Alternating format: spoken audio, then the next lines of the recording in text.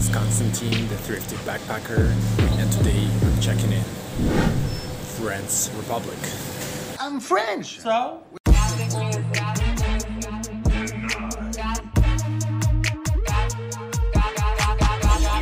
Okay, so there is a cafe on the first floor, which is really expensive cafe with coffee, but the design is very nice. But we go to the second floor, and there is a very interesting quest check-in procedure, which I have already passed. You're given a password, and then you write a code, you type in a code, and then you get a card. So I already passed that, and I got this card. But I've never tried it though. Yeah, here we go. And here we go in.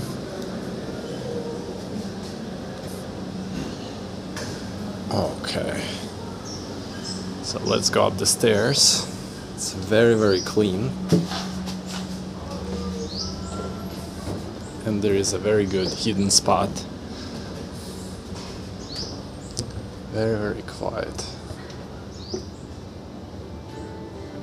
And the music is playing from the cafe, which creates a very unique vibe.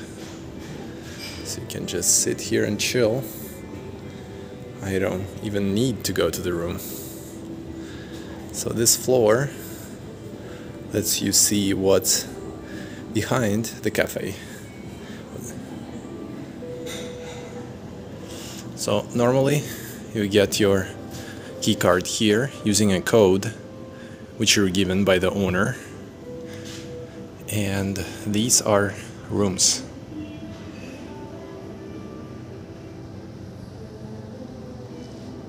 And the kitchen.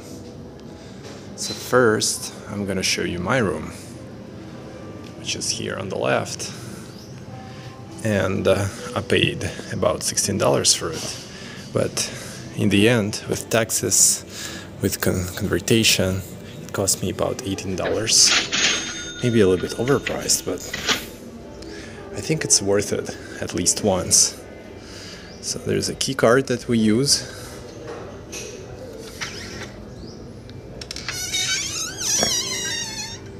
And this is my paradise, okay, for $18.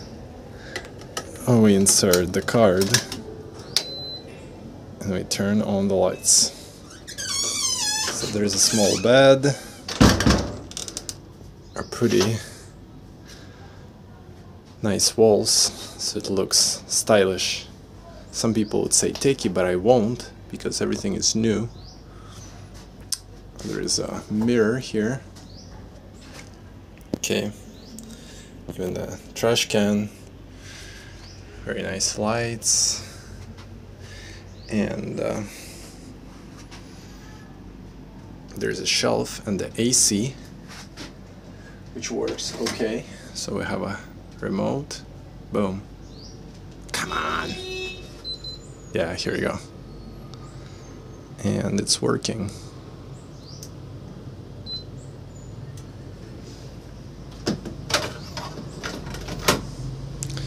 Unfortunately, I can't. Oh my god, something is wrong.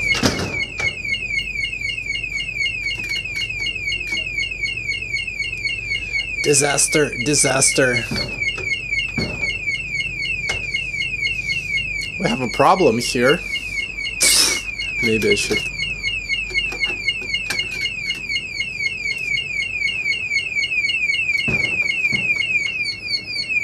Yeah, no.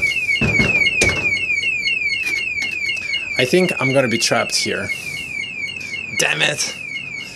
Okay, so I can't really exit here, unfortunately, but I can open it here and enjoy balcony from here. So it's like a prison cell, but much nicer in terms of the vibe. You can also see that the towel has been provided for me. I was able to get out, and luckily enough it stopped making this crazy noise. So I hope that it's gonna be okay. Yeah, but well, you can see that there are also hooks here for clothes. and pretty nice lights. Okay, I'm gonna show you some more. The thing that I don't like is that the door closes automatically, no matter if you want it or don't want it. And unfortunately, it makes me feel uncomfortable because it feels like it could be controlled from somewhere else. So if they want to lock me in, they will, or there's a glitch. And you can't really exit the balcony, so...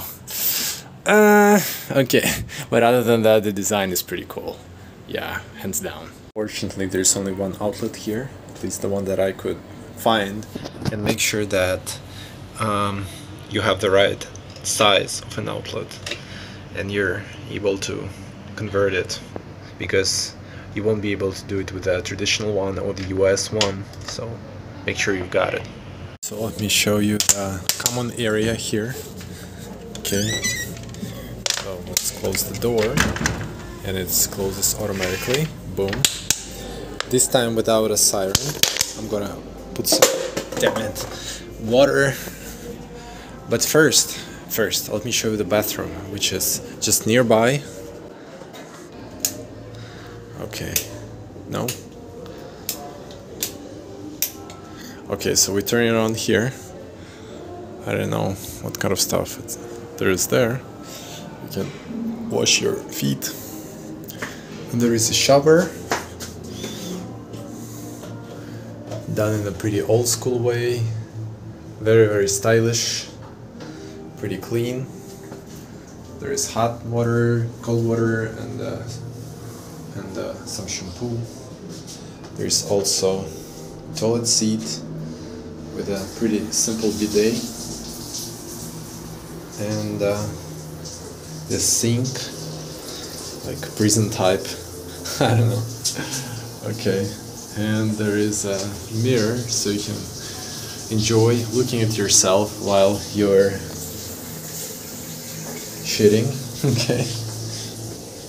There's somebody taking a shower there.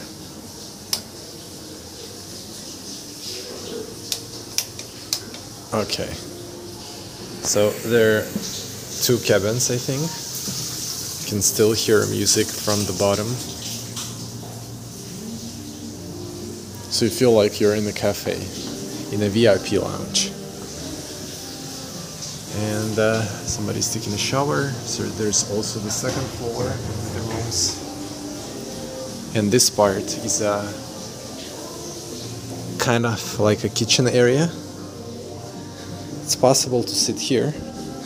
And these chairs are very comfortable, super soft, like, oh my god. Like, look at that. Oh, so you can just sit here, chill, listen to music, drink some coffee. It's just amazing. To be honest, I would really want to stay here longer just because of these vibes. I just can't even emphasize how cozy it is. Although I read some bad reviews on Google Maps, so people complained about mice and, I don't know, mosquitoes. Now it's perfect. So maybe at night we'll see what's gonna happen at night, if there's gonna be any mosquitoes, but I don't think it should be like this, because now everything is so perfect, so clean, so good. Oh my god. And look at these walls. They're like after floods, but it's all done naturally. It's, I don't know, very cool. So this glass box, and there is an AC which is not working now, but you can turn it on. There's a ventilator, and there is a water dispenser so you can make some coffee yourself.